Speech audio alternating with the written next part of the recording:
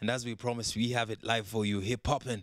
It's about that time for Hippopin. My name is Barry Moses, or it's Barry Money, social media platform, and Hippopin is brought to you by yours truly, Eddie. Mr. Hippopin. That's the official name. Yeah, Mr. Hippopin. What's poppin'? Yeah, Mr. Hippopin. Yeah, I go by the name Eddie. But unaweza nipata pia mimi kwa mtandao at Eddie Ogoy at all my social media platforms. And as for what is popping, ziko so much. But before I get to that, wacha tupatie DJ pia chance pia watu waongee kiasi. Jose. Fiti. Uko poa? I'm good. Na feel poa kwa hapa leo. Ndio wenye wanijui naitwa DJ Kuch from Madbeat Entertainment. Yeah, so naomba wase ni follow, watu me request na show itakuwa ajab. Ndio, so yeah. Hiyo ni poa. So leo kuna mamix kadhaa pia naona umetupangia. Ngoma ni kibao. Ngoma ni mingi. Leo tutachezea hapa Kenya ama tunaenda kila mahali. So more music coming to you from the DJ.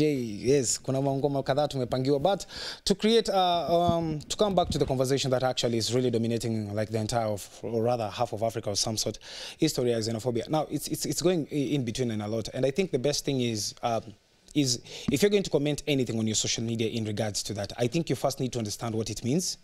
One, and then two, what xenophobia means. Yeah, what it means. What's happening in the ground. Yeah, what's happening in the ground. And then two, you need to learn the history that of the whole incident, like where it started, how far it's come, and where it's going. Because most people are just talking, and most of them do not understand so much about it. They just understand that it's just hating between two people. And one of the things when I was reading through the tweets, I saw one of some of YC's tweets, and YC has really spoken about it in such a magnanimous ameongelelea sana. And the one thing that he actually really said is with everything that has happened, it feels like it's a family fighting against family, and there's no winner in it. Because it's black against black, it's Africa against Africa, it's just us against ourselves. So there is no winner. It doesn't matter who comes out victorious, it's still a loss. So he's just I'm a quacky advocate for peace, and let's just have some sort of togetherness, brotherhood, and that remember, thinking, right? Yeah, and remember how far we have come.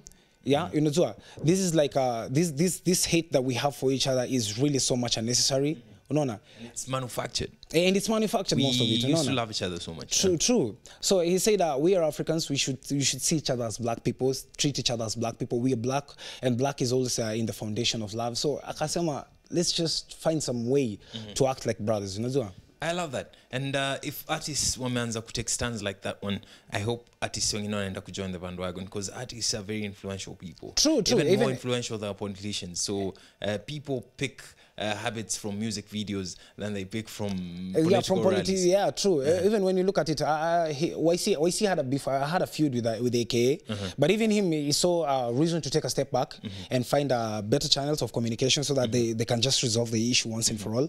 But when you look at even the whole incident, it started over something very small. AKA just went and posted something again when Nigeria lost to when South Africa lost to Nigeria, and that became something very big. It became like a conversation. It all started with a tweet. Just a tweet. Where it's the way the tweet, it's the way he phrased the tweet. The tweet was presented. It's the way the tweet was presented.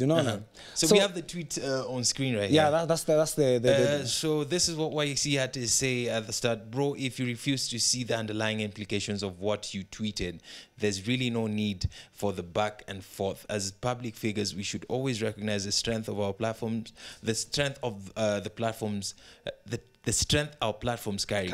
I have no agenda or narrative to push. I'm just deeply hurt, and that's that.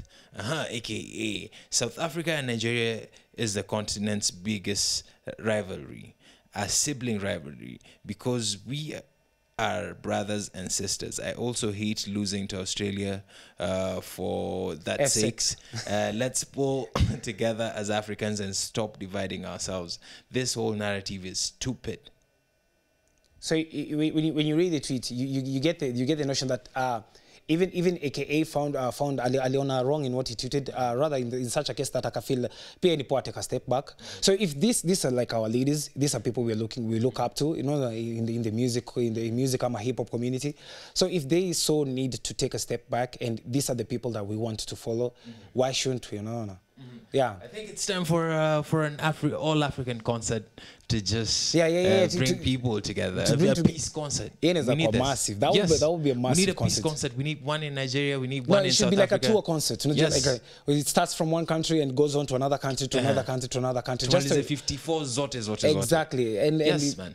With an artist from every country. Yes, that would be quite a movement. Underestimate the power of music. Mr. That would DJ, be a movement. What do you think about this particular story? What is xenophobia is not a good thing because we are one people, we are black, we should love one another. I saw like Burna Boy and he was Burna Boy AKA. They have like the same feud. Yeah, the same thing. Some tweets were back and forth, Matusi and all that. So Jana like AKA said the next time he meets Burna Boy atakuwa na security. So and that came up from the Burna Boy tweet when he said the next time I meet you, man, you better have security around you. So because, and you know when someone like Burna Boy akikupatika kitu kama hiyo, according to the stories that have been circulating him, when he says something like that, he actually means it because he's been known to be like some sort of violence, allegedly. Like but last year he was like the police they wanted to arrest him. Sijui alikuwa na ngori gani. Yeah. He had a problem with the police. Yeah. Earlier. So I think Burna Boy should, before he takes the crown of an African giant, should act like one. Yeah, true. Because he is an actually. We as people who actually find him, sisi kama mafanzo wake, niseme hivyo. He's someone who should actually really watch what he says and where he actually says it because his word has such a big influence. And he's representing us right now at a very big world stage. Exactly. And so he really needs to mind his words. He really needs to mind his words. And artists need to come together. Artists need to come together. Hiyo tu a concert kama inaweza kafanyika, if I was a promoter I would be looking at that. Hii ni kitu poa sana. And it should be aimed at the aspect ya kuleta watu pamoja and to create peace. And was put just a way to channel money into it because hata pesa ikimekiwa in the process. No, the idea is for people to come together, for people to find a common ground, rich or poor, black or whatever color. Right. People to find a common ground. Now, once you start putting big money labels to such concerts, only few people get the chance to get to it.